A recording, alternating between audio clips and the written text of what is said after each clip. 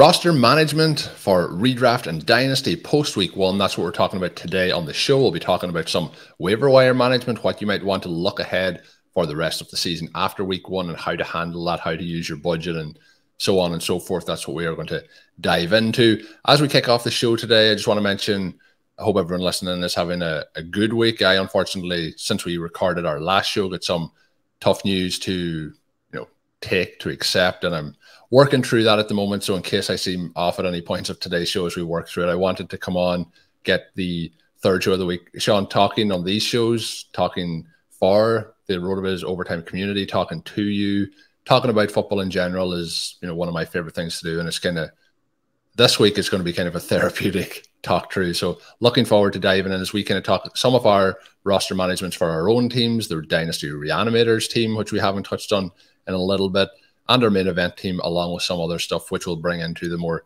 generalized picture. So we are recording this ahead of Thursday Night Football.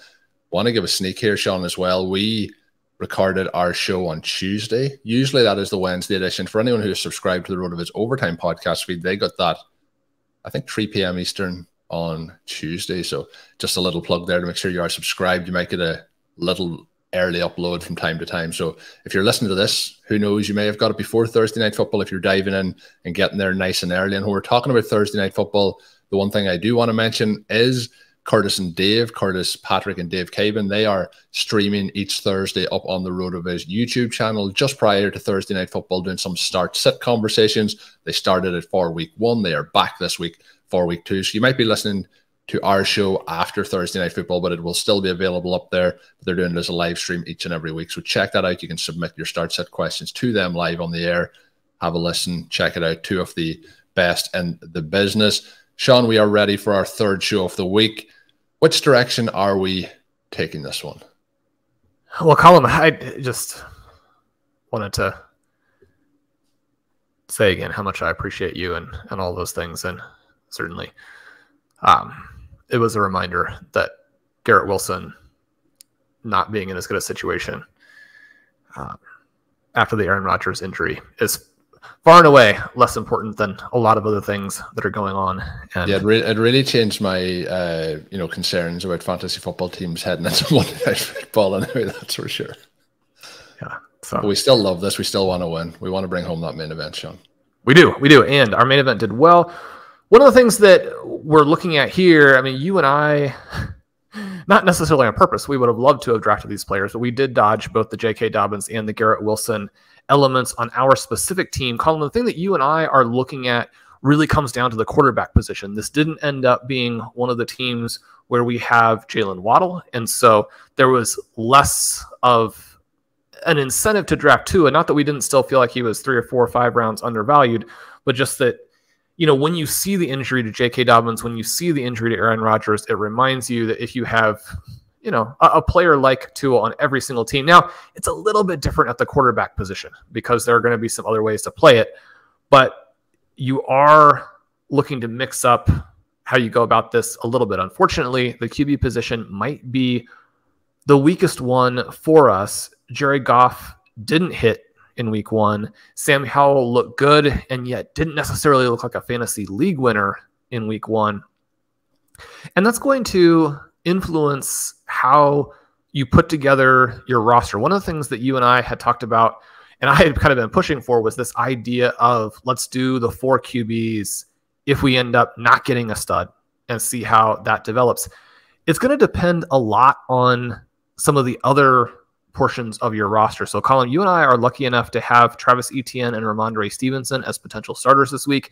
Ramondre did lose more of the touches to Siegele Elliott than we're looking for, but still flashed. I would hope that maybe it was his illness that happened right before that game that led to Elliott being more involved than he would have otherwise been. We'll see if that turns out to be true or not through the next couple of weeks.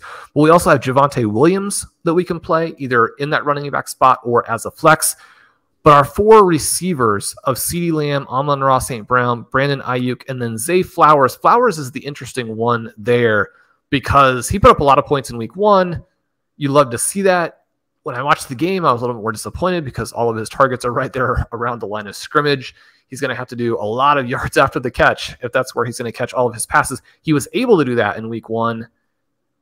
it's difficult to sustain that level of production with that type of ADOT. Of course, if you catch that many passes, just the receptions alone are worth a lot more than many of the higher profile receivers scored last week. So to have those two positions relatively well addressed and to have some fun backup receivers as well. We have JSN on the bench. We've got guys like Wandale and Marvin Mims and Rashee Rice, players who you're really looking for, say week 5 onward. I mean, that's one of the things I think is you go out there in week 1 and you have all of these fun names and then they're not that involved. And even if you know how you put it together, which is that those are not week 1 plays, you're still kind of hoping in the back of your mind that maybe that guy will go off. Maybe with Jerry Jeudy not playing, Marvin Mims will go for 10 and 150.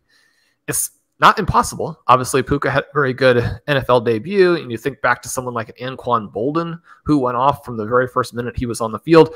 You get some of those types of performances, but when we have the bench receiver set up like that to where we don't need him in week 1, again, it gives us some possibilities. So, Colm, what we were looking for more than the big names, and you and I did bid on Justice Hill. We did bid on Kendrick Bourne. I wrote at length in my article on RotoViz this week about how much I actually do like Kendrick Bourne, and I don't think this is a 1-week flash in the pan. I think that he's going to be a big part of what the New England Patriots do.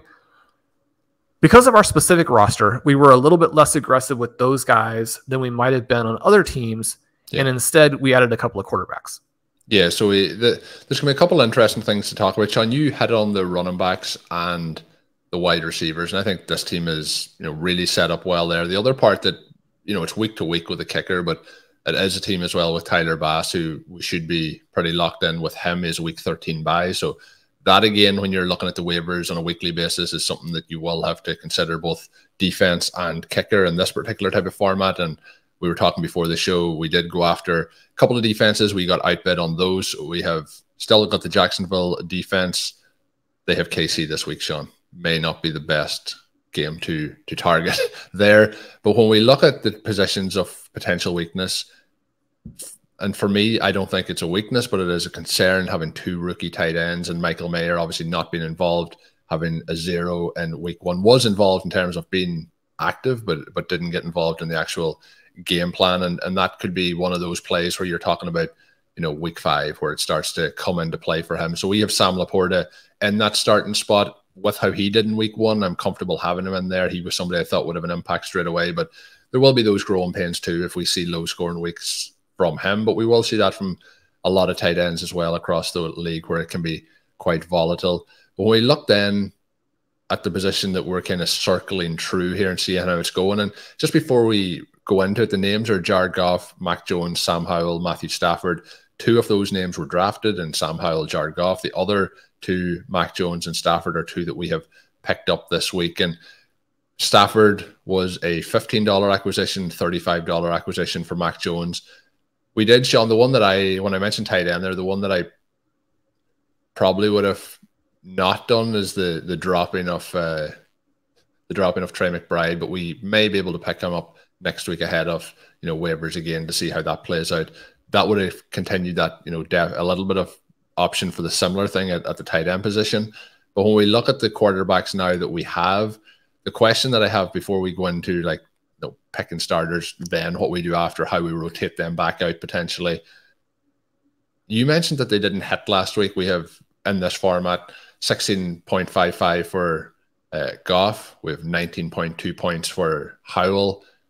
Mac Jones, I don't think he's going to do this every week, but 28.3 for him. And then we have Stafford with 17.8. When you're looking for a hit at quarterback, are you looking for 20 points plus? Where's your cutoff when you're saying that they didn't, hit in how we want it in week 1? And, it's not really a score that will cost you the game either. No, it's not a score that will cost you the game. And that's one of the things we are trying to avoid, are those real landmines. You think about what happened with Aaron Rodgers just missing the game. You think about what happened with Daniel Jones. I'd like to get into a situation through volume where we can have a guy who's averaging in the low 20s. Yeah. And especially if we have you might get a 16 one week, but then you get a 30 another week. Yeah, and if we have a couple of the players, and as the season goes along, we have a lot of really good tools on the site. We have the strength of schedule streamer. We have the game level similarity projections. We have the advanced team stat tool, which will allow you to look at how the teams match up, pass rush, pass blocking, all of those different elements. We have the matchups tool on the individual player page, which gives you a lot of the Vegas information, how that stuff is played out, and then how the defenses that they faced in the last 5 games have allowed points to the position. So there are a lot of different ways that you can go through that. And one of the things I always like to mention is that if you think that you're going to stream or matchup play a QB and it's going to just work, you're going to get the higher score from the 2 or 3 guys every week, that's not true, right? Football is going to have enough volatility and it's going to have enough fluky plays. It's going to have enough craziness that the chaos means you're not going to always play the better guy. But when you have those opportunities to play some matchups with 2 players who will work, then I like the potential scoring outcomes that we have. One of the things that I really want to do, and we've mentioned our team, but it's a mention to kind of create a framework for the discussion here of how we're looking at team construction. When we have a spot that is weak, that is the spot where I want to throw numbers at it early and churn through some guys and see if answers come up. And so one of the things that we have with this is we now have 4 guys that to me are vaguely interesting, because Jared Goff's score in week 1 was not what we're looking for, but there are still plenty of reasons to believe that he could end up, especially in the right matchups, be a guy who is very playable and can give you some league-winning outcomes, especially if Amon-Ra is our wide receiver 1. We're hoping that those 2 plays work together in concert to create some big games at some point. You have Sam Howell, who has a pretty decent fantasy profile and did some positive things in week 1. I would like to think that his scoring levels can really increase when they need him to be more aggressive in the 3rd and 4th quarters. So if you don't get the 4th quarter, which you really don't when you're playing the Arizona Cardinals, then that changes the dynamics. We didn't want to drop him because the upside is still there. You really want to see him play a couple more weeks, which again, this is the reason why that 3-4 play I think is interesting. Obviously, Matthew Stafford, even though he didn't score well in week 1, the running backs ended up with the touchdowns in that game, which, that can always get you. A guy can play well like Matthew Stafford, maybe the most impressive quarterback of the entire weekend. But if the touchdowns go to the running backs in that game, you lose out. That has been a little bit of a concern for the Rams at different times in the Sean McVay era. And you could say, well, Puka had a great start. Tutu had a great start. And yet there are reasons to believe that maybe you're not going to get elite touchdown scoring from the receiving group. But we add Stafford to the team. We can watch him for a couple weeks. We can see if this is a true breakout or just a little bit of a flash in the pan week 1.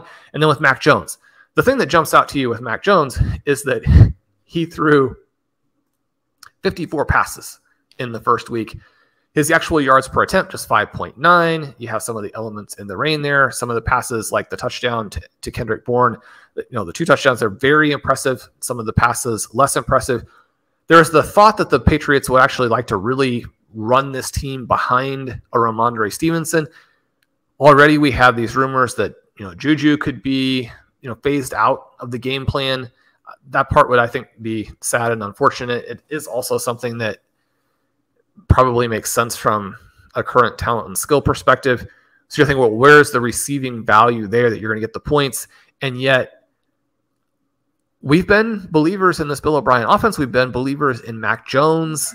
I think that he can be one of the breakout quarterbacks for the season. So getting to look at these guys for a couple more weeks and seeing what part of week 1 was real and what part of week 1 was fluky is valuable, especially if the expense is somewhat minimal, right? We probably could have bid even lower on these guys, and yet we did want to see them because the rest of our roster is so strong. Now, 2 weeks from now, that could not be the case, right? You can have injuries and suddenly you've got to make some adjustments, but you want to use your roster in the way that makes the most sense for maximizing your position of weakness and hitting on something that works there. The flip side of that would be that I have a number of main events where Puka was actually available, and even though it may not work out, we bid extremely high there, because if what happened in week 1 does continue through, then he could be the answer. I mentioned on Stealing Bananas the other night that Keenan Allen back in 2013 as a free agent pickup was a key piece of overcoming a Julio Jones injury on some of those big teams. You've got to be willing to make that aggressive play early to try and address something if week one is giving you information that is completely game-changing. And Colm Puka is not somebody that we were necessarily on. The thing for me when I think back on that is not so much as a prospect, because there were things pointing in both directions. And it's not so much even the training camp hype, but that once it became clear that Cooper Kupp was not going to be a guy who basically steps on the volume for everybody else in that offense because of the injury, that was probably the time to investigate that even more and to really think through, do you want your final picks to create exposure to him and Tutu Atwell? Tutu Atwell is someone we've recommended on the show. He had a fantastic game. The concern for some of those types of players in the contemporary NFL is that with defenses trying to limit the big plays as really just the strategy, the overall philosophy that they have, going in that there's going to be the potential for more volatility for an air yards guy than someone who does that same amount of air yards, but with twice as many targets, right? The receptions that you get with twice as many targets gives you that floor overall, and it makes it, it's easier to have a good racer when you're dealing with more catchable targets, or at least to have, more consistency with it. So you look through those things. Obviously, Puka is going to be the guy that you're looking at there. But one of the things that shows up in our roster when we're playing it through the QB position is that we want to have some exposure to teams that maybe have the answers for 2023.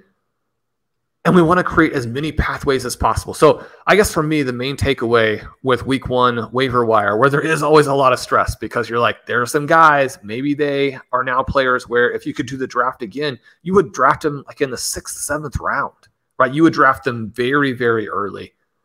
How do you want to spend your free agent budget? And, where's that risk reward type of dynamic? Because one of the things you can do is spend an extra 30 or 40% that you didn't need, but you don't know. And if you think that that is the guy, then you want to go after it. So the way that this would be actionable for future weeks is to, again, be thinking through when we get something that is so game-changing. And it's not always in week one. Week one is the very high anxiety, high stress week with the waiver wire. But there are going to be some moves in a week 3, in a week 6. There's going to be a week. One of the things that can happen are guys like Wandale, like Jalen Hyatt. Jalen Hyatt was dropped in our league. You could potentially have a week from now, like if Jerry Jeudy comes back and has a good game, you could have a Marvin Mims dropped. Certainly someone like a Rashee Rice. He flashed in week 1, but if he isn't involved in weeks 2 and 3, he wasn't very involved in that second half, which was disappointing. He could be dropped. And then 5 weeks from now, these guys really blow up. So then you're faced with the issue of, well, if you spent most of your budget in week 1, you're probably not involved in it, but there are going to be lots of teams as well who are more like ours, where we spent a relatively limited amount because the big pickups didn't make sense for us. You want to be thinking through, like, how big of a change can this guy make? My philosophy for the waivers column is to go very big or to mostly go very small. And so when I'm going in and working with co-managers, I'm usually encouraging us to increase our high bids and to decrease our low bids, which may seem a little bit weird in its own way, but anything that's kind of in that 30 to 100 range, and this is out of 1,000, I'm usually looking to pull back because I'm like, if that's where we are with them, then we probably don't have to have them. And they're players that are going to be nice to see rather than must have to be in your lineup instantly.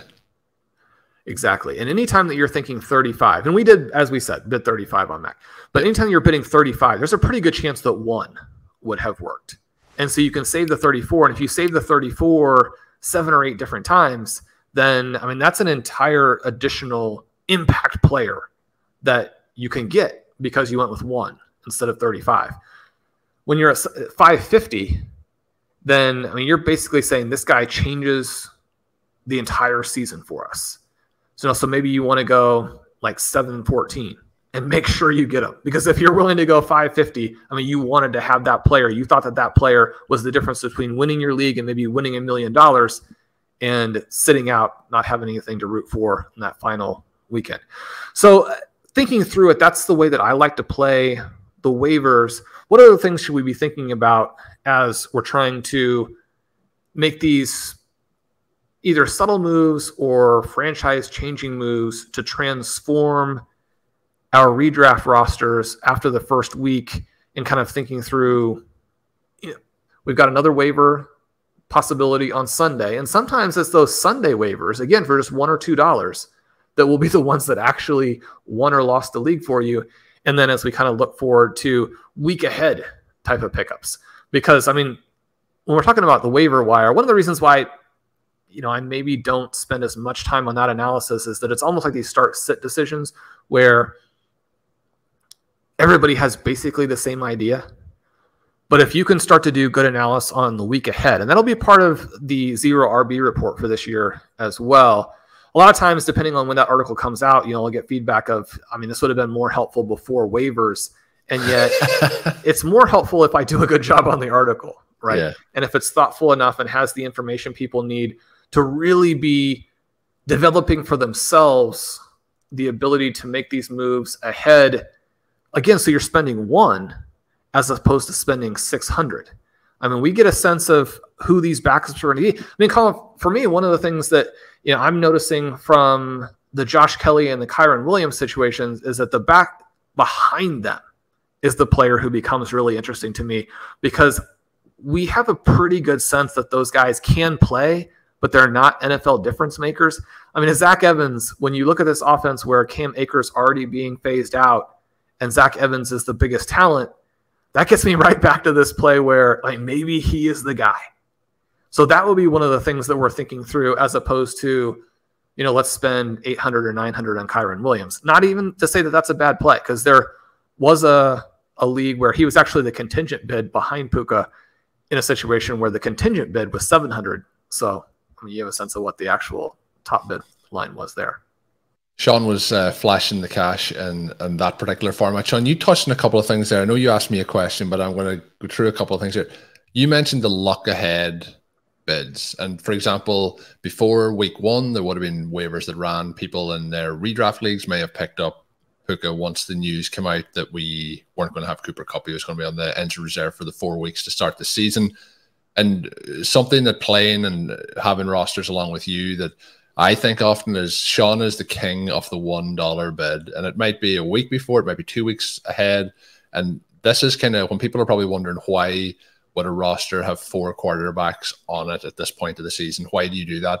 Well, it's so you're not putting in those huge bids down the line when they have a prime matchup. And maybe quarterback isn't the clearest example for that, but there's a lot of times where we'll carry 2 defenses and Shawn will be looking ahead for defensive matchups in future weeks, and then you get them on a $1 bid. And then when the waiver reports come out the following week, you'll see that people are paying into the triple digits for those particular players. So I think looking ahead, Shawn, when we talk about some of the draft strategies we use or some of the things that we try and do in the dynasty leagues, for example, and we sometimes will call them superpowers or supercharging your roster. But I do think the $1 bids and looking ahead is kind of a superpower for a season-long redraft league in particular to set those rosters up. I think people could gain a lot from trying to do that and look ahead, because a lot of the waiver wires that we do see are reactionary, where it's what happened this week and then trying to get those into your lineups. And as you mentioned, that leads to very high bids. And week 1 is probably the most we'll see that, but we will see that throughout. And we'll see rosters that then do not have the ability, if the week 1 waiver wire pickup doesn't work out, to recover and have a team that's going to push on throughout the entire season. So $1 bid, Shawn, anything to add on that before we do go into the question that you did ask? Well, I would say first, I'm not the king of the $1 bids, but I do appreciate you claiming that. The $1 bids, though, are very important. And if you have spent, say, $800 in the first week on a player, you can come out in the second week and that player doesn't play well. You can come out in the second week and that player gets injured. It's a similar type of thing to, if your 5th or 6th round draft pick gets injured, where there's no simple way to replace the value of 6th round pick or to replace the value of 800 bidding units, but you do have to keep some flexibility. And so one of the things that you have to be thinking if you're going to make an $800 bid or a $900 bid, an $850 bid, is now I still need to make a lot of transactions, which means a lot of $1 bids in the future. And you've got to do a good job with those, right? You're going to need to turn over a lot of your roster. And so again, it's right back to that thing of every individual transaction. And if a lot of those are $1, you do get to make more moves, even if you're saying, well, how can $1 moves make a difference? As you were referencing there, sometimes it is those $1 moves that will end up determining a season. They will. And the other part then that I was going to move into is the reactions and the overreactions. And you mentioned certain players that are, already available on waivers, and they would have been later picks, the likes of a Jalen Hyatt, for example. But, a player who potentially would have been dropped, we're recording just before Thursday Night Football. But for example, Rashad Penny was inactive this past week, and we had Gainwell get the lead amount of the work. And then we have Boston Scott and DeAndre Swift behind them. Gainwell going to miss out on Thursday Night Football. Obviously, that dynamic may have made people hold on to Penny, but I've seen him dropped in some leagues, being inactive and people maybe needing to pick up a wide receiver or another position to have available this week. How should people try and manage those decision points of, when you were talking about the rookies, for example, Marvin Mims has, 2.9 points. Wendell Robinson wasn't active, wasn't really expected to be active this particular week. Maybe better off not being active in a 40-0 outcome. But Michael Mayer, for example, a tight end, maybe you have 2 tight ends and maybe one of them is somebody you think can start, and you have a Michael Mayer or a Trey McBride and cutting those guys for the particular week. I think with younger players that don't perform in particular, and players who are in the double-digit rounds and beyond, they are usually the ones that, get the immediate cut in those leagues. What would your, as a lot of our listeners will have drafted those younger players and will need to have that process where hopefully the starting lineup is going to take them through those opening weeks. Then from, week 5, 6, 7, as the bye weeks come in, they will be ready to roll. My advice on those would be just to really try to not move those guys on at this particular point of the season. Yeah, I think it's going to depend a lot on the size of your league, because if you have a limited enough number of roster spots and there are going to be some really good free agent options every week, I think you can churn through it. Yeah. And you're still doing kind of the look ahead idea. You're keeping an eye on your guys sitting out there on free agency and being ready to add them a week early as opposed to a week late. But I think you can move them to free agency for right now and roster some guys who are more involved. If you're playing in leagues that are similar to the FFPC, for example, where you're going to have 18 sort of true roster spots and then kicker and defense, I think it is important to continue to stash those players, because once they do hit, what you have to pay to get them back does not necessarily, it's too much, right, to have given them up originally, unless there's a clear-cut guy. So that's one of the areas in which I think Kendrick Bourne... It's not something your accountant would recommend, to give it away for free and pick it up for $800 in 2 weeks' time. Yeah, and it's one of these things where you don't recommend that. You don't want to do it that way. And yet if you do it that way, you need to be psychologically free enough to just do it. Potential. Yeah. Because one of the things about the dynasty, we talk all the time about, perpetual reloading. And this is kind of the secondary topic for the show here, and we can kind of transition into that. Think about the perpetual reloading. In 30 roster spot dynasty leagues, which a lot have, you can really do that because you can stash a lot of your guys. The FFPC leagues, where you have 20 roster spots, if you've done a lot of perpetual reloading, you've created a lot of draft value, you're often going to be able to trade that away. Sometimes you make a huge mistake like I did, where I got right down to the deadline in one of the leagues, and I couldn't give up on Sky Moore because I had a variety of Chiefs wide receivers. I'm like, I want to make sure I have the guy who hits.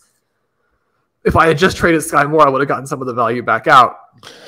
But you're creating an environment there where you might have to drop someone that you're excited about. I think about Rashid Shaheed, for example, as someone that I had in a bunch of leagues and did have to cut. And then on some of the leagues went right back in and bid a lot for him. Right. And it can be that kind of situation where you're thinking, I just cut this guy a week ago. There's no way I'm either going to admit the mistake or just pay that much to get someone back whom I already had. You just emotionally, that's too difficult. It's important to make the right decision regardless of what previous decisions you made. But we do want to kind of set the stage to do that as little as possible, which means that you don't want to chase. One of the things that I think we've mentioned before, Colm, but it's like the main thing that you want to make sure you avoid doing with waivers is do not pick up someone who doesn't have league-winning upside and you're not going to play this week. Because there are guys who are going to have a decent enough workload that they're going to outscore your bench players. They're almost certainly going to outscore them. They're going to look better on the roster in terms of, like, I had a guy who scored points this week. There is a little bit of a blocking value, but I mean, you're just blocking one other team, right? It's not like that guy is going to go and play for all 11 other teams. If you could block 11 other teams, then, maybe, but you're going to only block one of the 11 by having that player on your roster. If you're not going to play him this week, don't cut someone who has, it's not actually league-winning upside, but a difference-making upside for the second half of the season. And that's one of the things where has starter upside on your particular roster. Exactly. And you think about the tight end position. That's another position where on some of our teams, we're keeping quite a few because it's still very unclear who's going to emerge.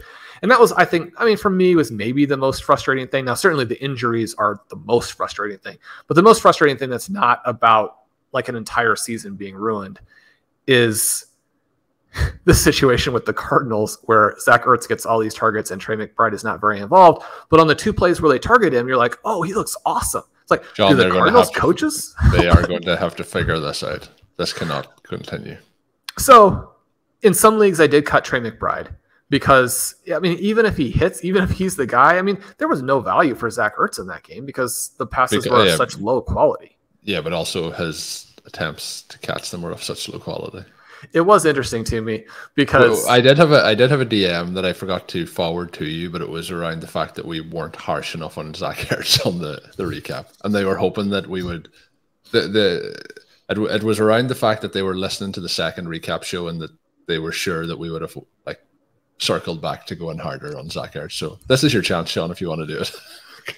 Well, I was proud of Zach Ertz for getting himself out in the game and drawing all those targets. I did feel like his play on the ball in the game was not particularly strong. And so it's interesting because you have all this advanced info. Advanced. You can kind of debate whether that word makes sense or not. But all of the charting information that we have in the tools through SIS and all the different sort of stuff. So I'm looking at these and I'm looking at the drops and someone like Puka, for example, was charted with, 3 drops, which is, he had a very good game for 3 drops. You think about what, maybe could have been there. I guess that those didn't stand out to me in the game. I might dispute whether or not that was the case. Zach Ertz was charted for 0 drops. And I was like, I think there were a couple of plays in the game I could have made. I think that person may not have watched the entire Cardinals game this week. So we don't need to go more. I have also found the comment, Shawn, while you were talking, it came in from Brian, and it was that he was listening to part 2 of the recap show. He was admittedly disappointed that Shawn in part 1 didn't make reference about Ertz going from a tight end that catches and fell down to a tight end that misses catches and fell down.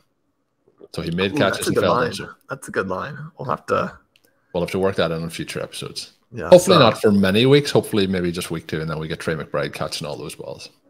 Yeah, credit to Brian on that. That's an excellent one there. Yeah, so I think that you can cut Trey McBride in some of the leagues because the Cardinals offense isn't going to work anyway. And yet you do want to, you think about a Michael Mayer and you think about the fact that the Raiders in some ways look good, right? And we're going to need that third piece to go with Devontae Adams, to go with Jacoby Myers. Jacoby Myers, I thought, was maybe the story of the weekend. And it was really unfortunate that he suffers the injury at the end. I'm hoping that he will be okay for it, if not week 2, then for week 3. But you want to, again, create opportunities with players who have a wide range of outcomes as we look to weeks 3, weeks 4, weeks 5, if you can get across week 2. And it's not to say you should ever be throwing away an actual starting spot. You do need to address those starting spots. But my bench, I want to be seated with wide range of outcomes players who have a lot of contingent upside, and to make sure that as we get into the bye weeks, that the players you have on your bench have the potential to make a difference for you.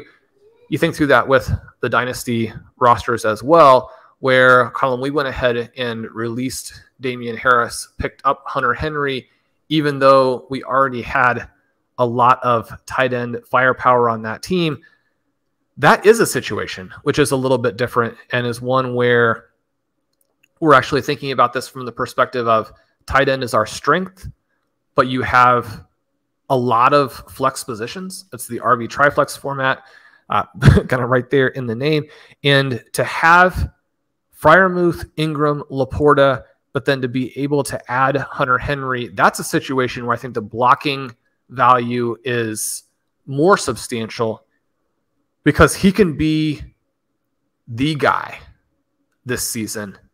And if we run into some other issues, someone like a Freiermuth or an Ingram might draw enough trade value. So one of the things that I tend to see in Dynasty is that during the offseason, these tight ends, people have skepticism with them because they're thinking, I can do it through numbers. You know, I'll draft a bunch of guys, or I'll construct my roster in such a way that I have 4 different shots at the tight end position. One of those guys will hit. I'm not going to pay you for a tight end. You go through a month where you don't score any tight end points and it's really dragging your team down. You're much more likely to pay for an Evan Ingram, to pay for a Pat Freiermuth at that point. So from a dynasty perspective, we're also wanting to lean into the strengths in order to increase our options for this perpetual reloading element. Because if we don't have the Hunter Henry to potentially put in there, then our ability to trade some of these other tight ends is more limited. Is that how you would be thinking through the Hunter Henry selection as well? Again, it's kind of a situation where right now our bench at running back is Roschon, DeAndre Swift, Antonio Gibson. Certainly there were some pluses and minuses for that group this last week. Disappointing with Swift, disappointing in some ways with Antonio Gibson. Obviously, from a redraft perspective, we've been on Brian Robinson, so we were happy with that part of it. But Roschon looks very good. A player like Damian Harris doesn't seem to be someone who is going to make a difference. And so even though Hunter Henry is actually somebody that I had to cut on a variety of these Triflex teams, when we have a shot at him here, we go pretty high, we get him back onto this roster. I love how our reanimated team here is looking, Colm. Yeah, and you mentioned Henry, and we've talked about this a few times, but his kind of resurgence in value, or I don't even know if value is the right word, because I don't know how much you would actually be able to acquire for him, or in Dynasty, but from where he was 4 months ago to where he is now, and how it's flipped with him and Mike Gesicki, and I think that Gesicki will still be very, very usable this season with the Patriots and fantasy. But Henry, for example, when you talked about players and putting them into the starting lineup and could they go into the starting lineup, he would have actually been our highest scoring non-quarterback last week outside of Justin Jefferson on this roster. He got 19.10 points in this format.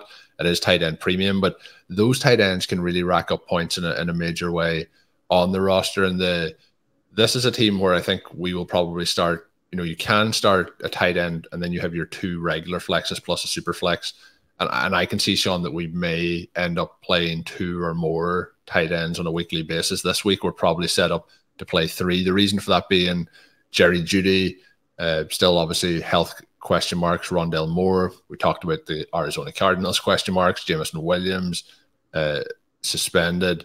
Justin Ross, see how he works out in regular season action. Then Quentin Johnson working his way in to, the starting lineup for the Chargers. So there is some question marks around the other positions, and having somebody like a Hunter Henry there is going to allow us to maybe work through some of those moments to set us up for success this season.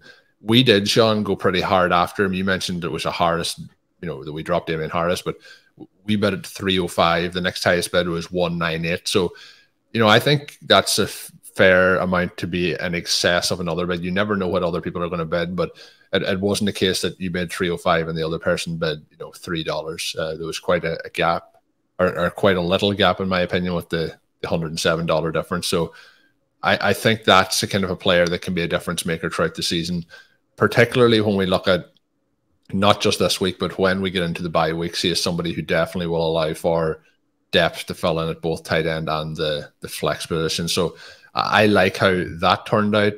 This is a roster, though, Shawn, when we've talked about it, the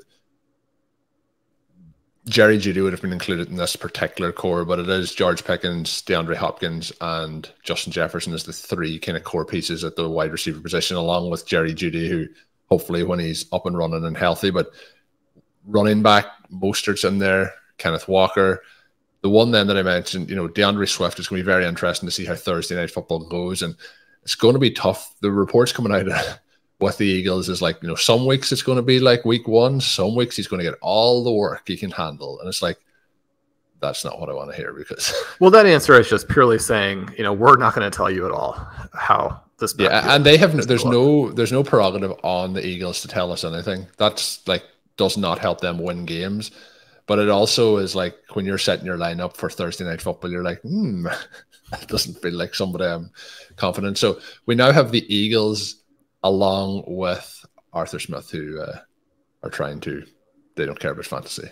Neither does Drake London, though. That's the main thing. So we are set up pretty well with this roster, Shawn, and I'm excited to see how we manage it throughout the season. You mentioned some of the cuts. We had some cut downs in this as well to get down to 20 spots before the season. We were trying to move some players. There wasn't as much trade action, so we did kind of trim basically the players who were of least value, and basically by ADP or what you would be able to get back. So you never know, Shawn, some of those guys may end up back on our rosters, but we'll keep a close eye on what happens with both of those teams. Off to 1-0 starts with both of them. Hopefully we get to 2-0 this week and we can head on towards some championships in 2023. Hopefully our listeners are doing the same. Any final waiver thoughts, Shawn, before we close out here? Well, Colm, we had some trade questions. We had a question about Garrett Wilson and AJ Brown in Dynasty. Obviously, Wilson's short-term value takes a huge hit with the quarterback situation.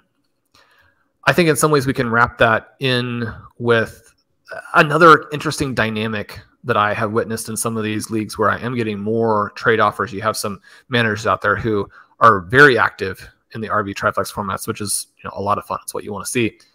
And in the league where Bjorn and I drafted Bijan Robinson at the 111, we've had a lot of offers, even from teams with elite quarterbacks.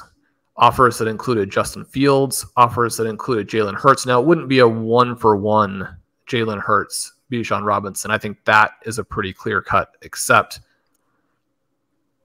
But if you're going to get Hurts and have to give up Robinson plus, and one of the things that is good news, bad news in our situation is that we built this team really for 2024 and forward. It performed well in week one. Sometimes that's going to change how you look at things, but we didn't leave ourselves probably enough flexibility at the running back position, just the way that the draft fell out. And so it's really Bijan and nothing else at running back. If we traded him, it would just be nothing for two running back spots. That, does start to prejudice your team in the direction of it being a pure punt, which if you've won and scored a lot of points in week one, you might not want to do. But when we're looking at Bijan versus quarterbacks, that's an interesting question. When we're looking at Wilson versus Brown, that's an interesting question. Colm, sort of two parts to this. Quick reaction. What would you do in those trades? And then the second part, how are you thinking about those elements when we know that we've just gotten 1 week of information and we could be seeing very different things, a couple days from now? So, Shawn, on a similar note on those, I was offered in one league, offered two scenarios that I had Garrett Wilson, and on that team I have CeeDee Lamb as well. And it was a case of it was an Aaron Rodgers team, unfortunately, so lacking a little bit of quarterback depth, and I was offered Justin Fields for either one of those two wide receivers, and I didn't go for it. I'll be interested to see if it's one that you would have went for in a super flex format, but I have concerns about what the Bears are actually doing. And this week they looked so bad, but even post, like, the more I've dug into that game after the fact, some of the plays that the Bears were running, I have no idea, who was meant to be the intended target at wide receiver. Everyone's covered. There's nothing open. Looks like some of these plays are run pass options where the run is the clear option, but Justin Fields is holding it to try and pass it, and he's getting himself into trouble.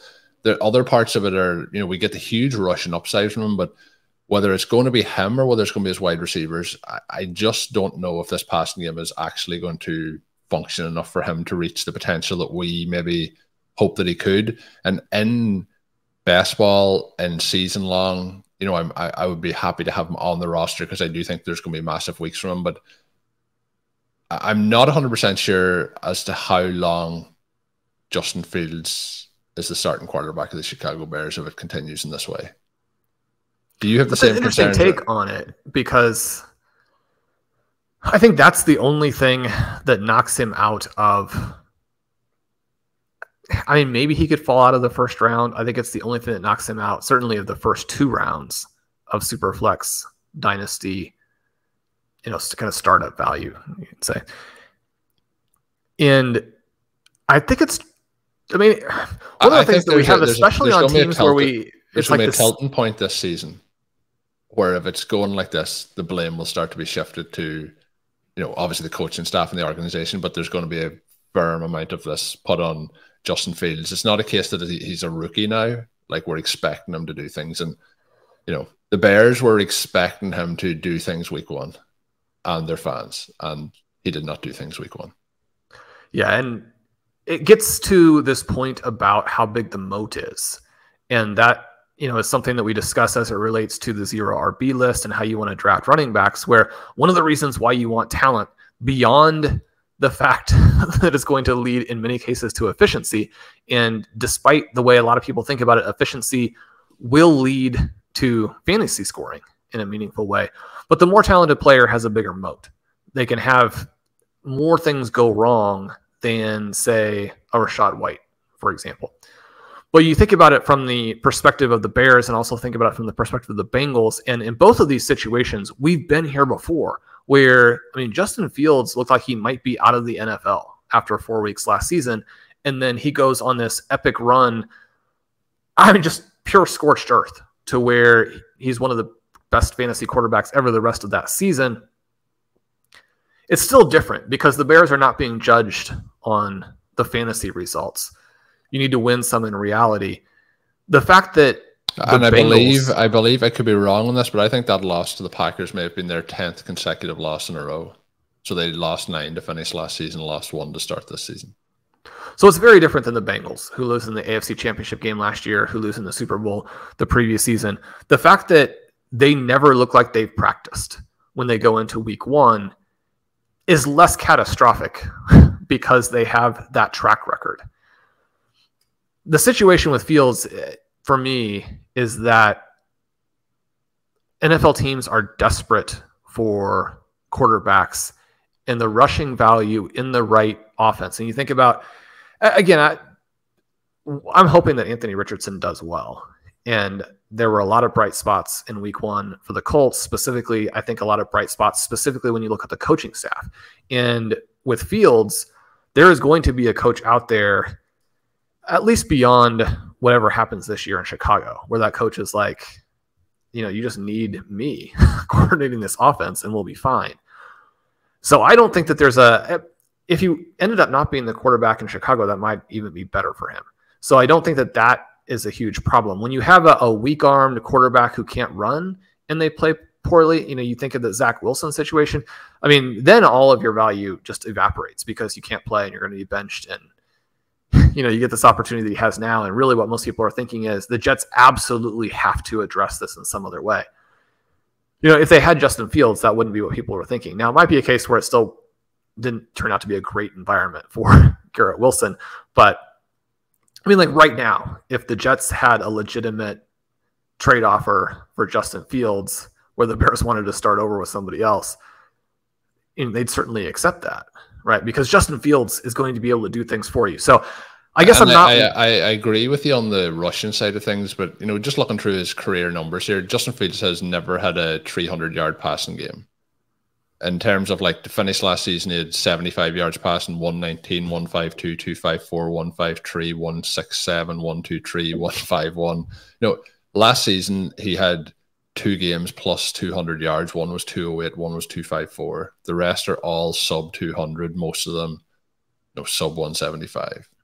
And that's, when we're talking about Anthony Richardson and we talk about like Justin Fields may be the plus side of that, but also 3 years into your NFL career, you should have, well, obviously that's been Harsey's 2 and 1 gaming, but we should have some games of more than 275 yards. Sorry, I got distracted a little bit there because I was getting images of you like giving me the numbers to input into the lost computer to keep us from suffering the. I thought at one point I had started to go through the numbers, and then I thought I just can't read out numbers. I can't go back through all these weeks. They're all under 300. Yeah, I mean the passing production has to be there, but I do think that a lot of this falls on the coordinator, and I think the coordinator will realize they're going to take steps forward. But one of the things that came out this week that just really does shock you a little bit is when a beat reporter is saying that the Bears are sort of stunned by what happened, and that is always disconcerting. So I think that it's kind of weird because on the one hand, I think the logic would tell me that Justin Fields, A, just in and of himself, and B, in terms of the positional value, is still worth more than a Bijan Robinson.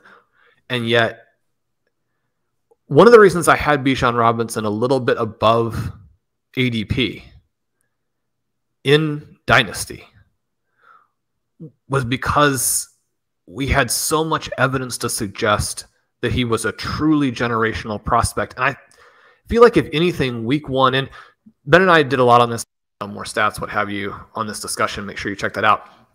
But if anything, week 1 convinced me more than ever that the gap between the true stars and everybody else at running back is not only meaningful for reality, but will continue to be more and more meaningful in fantasy football, which I think is, I mean, both of those takes are at least mildly controversial.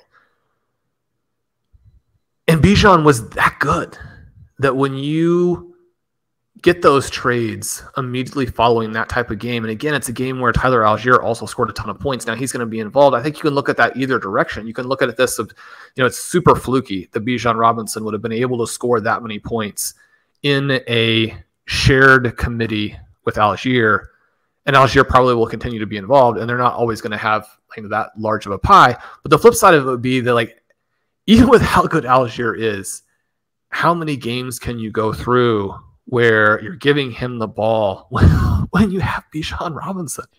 And so, I mean, you're going to get some 30-point games from Robinson this season at the running back position. And one of the things that has been kind of a through line for us all offseason is that in Superflex formats that have any kind of mitigating element with the QB scoring, you want to not overpay for the QBs, and you want to be on the stars at other positions because they have more value in the Superflex than quarterbacks do.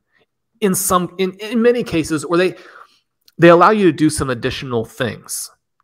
So it's not a thing of fade the quarterbacks. It's a thing of don't immediately default to QB as being the only choice. I think if you think of it a bit like we were talking about when you're picking players up at waivers, they have to be somebody who can impact your roster in a major way. And I think it's much easier to replace those 18 to 20 quarterback points than it is to replace, say, those 25 to 30 points that Bijan Robinson or say CeeDee Lamb might put up. Oh, so you're going to throw CeeDee Lamb out there as... I am, yeah. What? Well, he was one of the players that I had in that Justin Fields trade that I didn't do. Right. But tell me I'm wrong. No, I just... the Cowboys have the potential to be a weird team. I had such a viscerally negative reaction to the Cowboys defense playing that well, if in fact. Oh, we all did, Shawn. I said the Cowboys defense and Cowboys fans, maybe, but we all did. And I went to bed on Sunday night thinking this is cruise control in our main event, and then I wake up and the Cowboys defense have put up 39 points. I'm like, this isn't finished yet. Yeah, so, and that's from the perspective of not even being very heavily invested in the Giants. And one of the players that we had as both like a personal favorite and that we're rooting for, and we think he's very good, but also a clear fantasy sell at price was a Darren Waller. You know, and we don't have any exposure to Saquon Barkley. We have very limited exposure to Daniel Jones. I mean, all of those things were fine. And yet you still just want to see fun games. And you also, you know, if you have some exposure to CeeDee Lamb, you don't want this to be a team that doesn't need to throw it to them this year. You need to have them to need to score points. If the defense is, you know, shellacking the offense of the other team, I'm sure, Shawn, you may have seen the reports, you know, from the 49ers hoping that, you know, the Steelers offense would do something to give the offense of the 49ers a break during the game. No, that's how bad it was getting, that the offense was out there all the time for the 49ers. So they were just gassed. That is absolutely hilarious. I hadn't run across that. Yeah. One of the things that I put in the article this week, and again, it's not like this is any groundbreaking thing. Everybody knows this, but it's helpful to look at it, which is a list of the players who had scored 5 points or fewer at the wide receiver position in week 1 and had gone on to score 250 or more. And I mean, 200 is a pretty good number. If you get 200, you're pretty happy with most of the receivers, probably outside of the guys you draft in rounds 1 and 2. I mean, you'd love for them to score 250 or more. Are you saying T. Higgins is going to be on that? T. Higgins going to do that this year, yeah? Well, it was in reference to T. Higgins and Drake London and Christian Kirk, even though all three of those guys actually are in very different categories in terms of how we would think about them. But one of the names that did jump out to me was CeeDee Lamb from just last year. And one of the things I was maybe the most frustrated of everything that happened last year in week 1 was CeeDee Lamb. Yeah, that was somebody tough. We had drafted at the 1-2 turn. And then he goes on and has a great year, right? So even though they didn't need to do anything in week 1, he could still go on to a great year. Colm, in our main event, that might be the player I'm most concerned about again, because you need this team to score. Mike McCarthy he's been another one of these guys where, and Matt Irby had a great article about how he's doesn't actually play and coach the way that he talks. So that's something to keep in mind, something to know. But certainly if they're able to just go out and pound people and not need to attack through the air, I mean, you know that there's going to be a little bit of that, twinkle in his eye of, look, we didn't need Kellen Moore. We didn't need to go, with some aerial blitzkrieg attack in order to win. We could do it my way. Through week 1, we don't really have answers to that because the Giants were so inept. Yeah, I think it's more the case we don't have answers. And I have concerns about McCarthy, and obviously he was a long-time Green Bay Packers coach, helped them, coach them to the Super Bowl, coach that Aaron Rodgers team. I think you'll have ups and downs with him from week to week. But Shawn, when we've calibrated now what we're looking for in fantasy football between the Atlanta Falcons being the lower tier and then everything else that we want to happen above that, he's not my major concern at this moment in time. But CeeDee Lamb's not a concern. He's gonna tear things up the rest of the way. Don't worry about that. But that is going to bring us to the end. We were planning to jump on here, talk for 30 minutes, have a nice short show today, almost 60 minutes in the books. But I've enjoyed it. Hopefully everyone who's listening in has enjoyed it. Check out all of Shawn's work up on rotoviz.com as well. As always, we will be back post week 2. Obviously, Stealing Bananas will be doing their stuff as well. The key thing is to subscribe to the RotoViz Overtime podcast. Make sure you subscribe to Stealing Bananas as well. There will be an instant reaction up in one of those right after the games, probably this week with everything going on. Will be the Stealing Bananas side of things, and then we'll have that schedule firmed up. But looking forward to week 2. Hopefully you win those fantasy matchups. Myself and Shawn will be rooting for you. We'll also be rooting for ourselves, Shawn. Hopefully we get those wins as well. But until we are back, my name is Colm Kelly. You can follow me on Twitter at Overtime Ireland. My co-host is Shawn Siegele. Check out Shawn's work up on rotoviz.com. And until we are back, have a good one.